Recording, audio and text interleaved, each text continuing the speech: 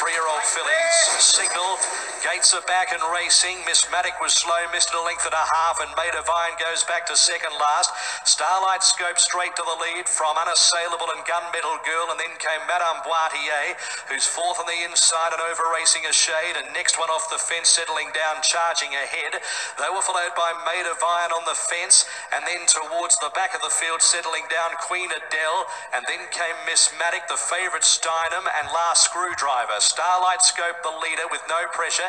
3/4 of a length Gunmetal Girl at the 1,000 marker. 2 lengths Unassailable and Madame Boitier. Then came charging ahead, who covers up Maid of Iron, who's midfield perched on the rails. A length and a half Queen Adele and Miss Maddock, and then came Steinem. And last of all is Screwdriver. 800 metres to go at Starlight Scope at even fractions by a half Gunmetal Girl. A length and 3/4 away Unassailable third from Madame Boitier, who's still pulling a shade.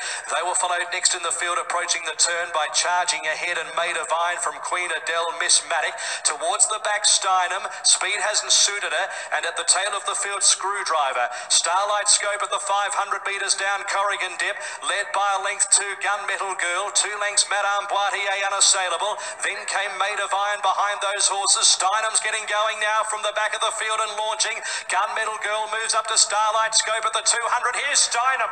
Steinem is flying down the middle of the track. How impressive's this? The filly from second last races clear. Steinem untouched to the line, won it by 3 or 4. That was superb. Gunmetal Girl second, Maid of Iron third from Queen Adele. They were followed next in the field by charging ahead Screwdriver, Madame Boitier. Starlight Scope got the stitch. Unassailable towards the end with Miss Maddock.